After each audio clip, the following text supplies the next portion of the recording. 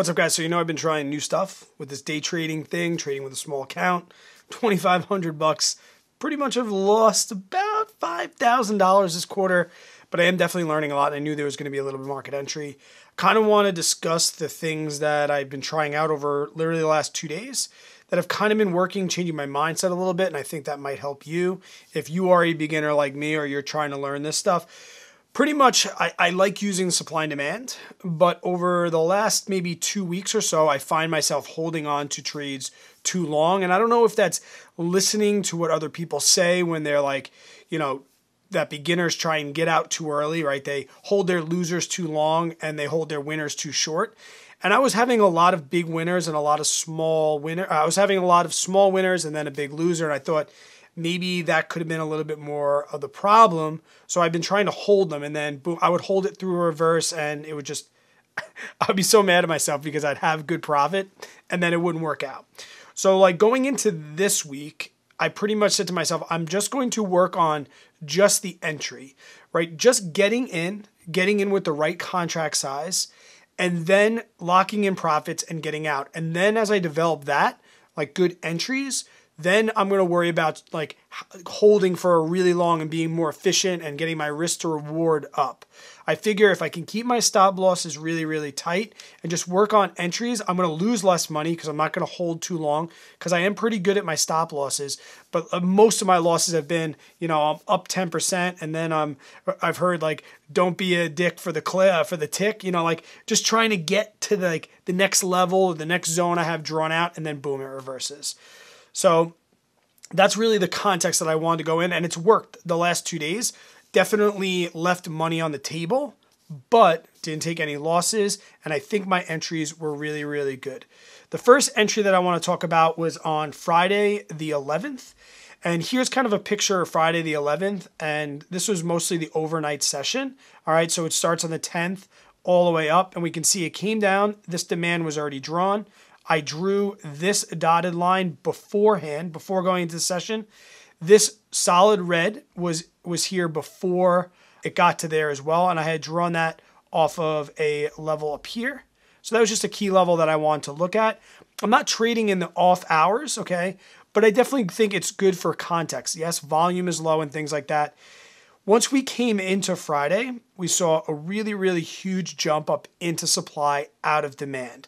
So that's kind of what I'm looking for first. I'm looking for, a rally into supply and then confirmation of sellers taking hold and then it pulling back out. So it came here, and pretty much from this time here, it's 6:20 in the morning until market open, we started to see a little bit of a downtrend as it was working its way out of supply.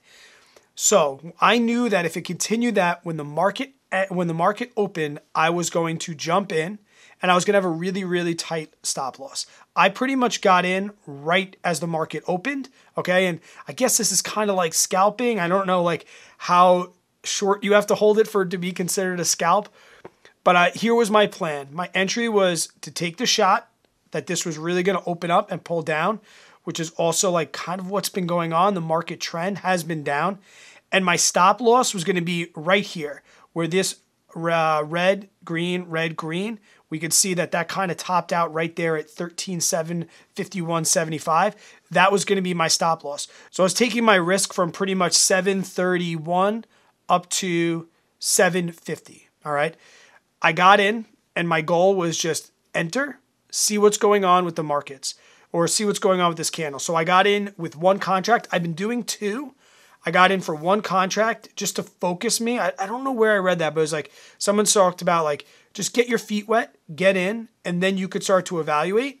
So I got in, and then the volume just kept pushing and pushing and pushing. I added another contract when this candle started. It kept pushing, it kept pushing, it kept pushing. When it consolidated here, I sold off one of my contracts. I still had one more, so I locked in profits right there. On this next red candle, I entered a third contract. So now I'm holding two, and it just kept going, it kept going, it kept going. As soon as this came up, it started to bounce back up. And I said to myself, I think that's enough for me. When it came back down again, I got out of my full position. This was a 58% gainer for me. Now, it wasn't a full 58% on my initial play. This initial contract actually was higher than 58%, but this was 5, 10, 15, 20, 25, 30, about 35 minutes. So just about 10 o'clock, I was done with that trade.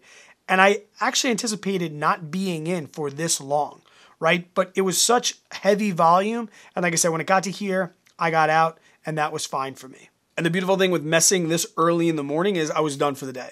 It was Friday. I closed my computer. I literally did not look at my computer again until the end of the day. So we can see the end of the day was pretty much here going into the weekend. So I kind of had the same plan going into today, Monday, which turned out to be a crazy day. Once again, I was in and out quick. I'll pull this up. Over the weekend session, here were the zones that I had drawn. I'm actually going to invalidate this one in a minute and get rid of it when I draw my zones for tomorrow. But it kind of just chopped around here the whole weekend. Nothing really to see here. As we entered the wee hours of the morning, 5 o'clock in the morning, we bounced up. And like I said, I knew this was going to be invalidated for me because it's already chopped around so much in this zone before. It's touched a bunch of times. So I was not thinking it was going to be any sort of demand. But once it hit that, I was seeing if it was going to be part of a supply, and we saw it break down here. Now, this kind of goes against my supply and demand entry. So like I said, I'm trying new things. I want to start learning the markets as I get more screen time.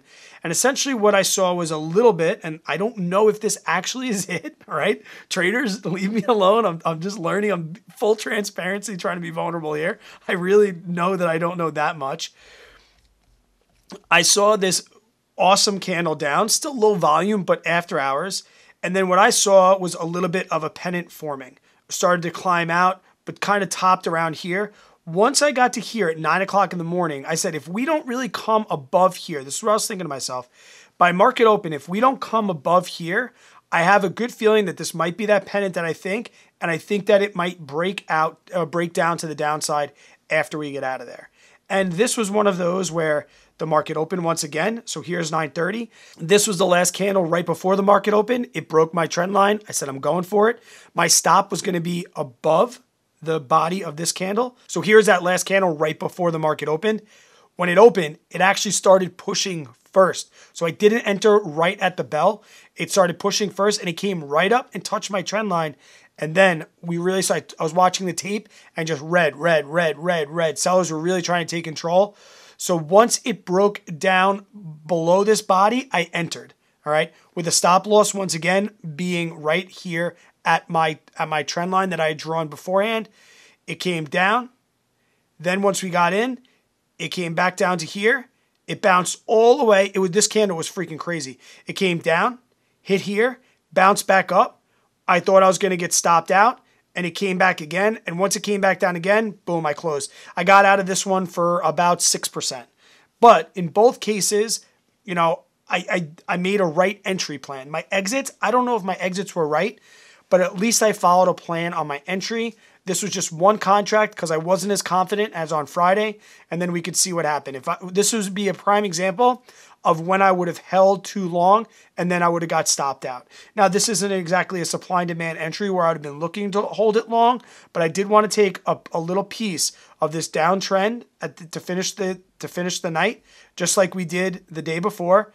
Finish this off, saw a little bit of a pennant forming, saw it break out. I'm like, I'm going to enter, and this was a scalp for, like I said, under 5 minutes. Is that a scalp? You tell me in the comments below. When do I got to get out? Like, if I hold it for this amount of time, it's no longer a scalp. Let me know. And then, really, this is part of the first time I'm kind of looking at this day today. It was kind of all over the place. I heard about it through all my friends and in the Discord. I will be drawing a new supply right here. So that's going to become a new supply. Like I said, this zone's going to get invalidated. If you want to see all the zones and stuff, I draw them, post them, and give my pre-morning plan every single morning inside the Discord. That'll be the first link down in the description below. Let me know if you've tried this, like just focusing on one piece, or tell me if I'm doing this all wrong and I should be definitely thinking about my entry and my target and I'm shooting myself in the foot. Please let me know, guys. I appreciate all the feedback, especially as somebody that's been learning. I could take it. You can call me a donkey. That's fine. I'll catch you guys on the next video.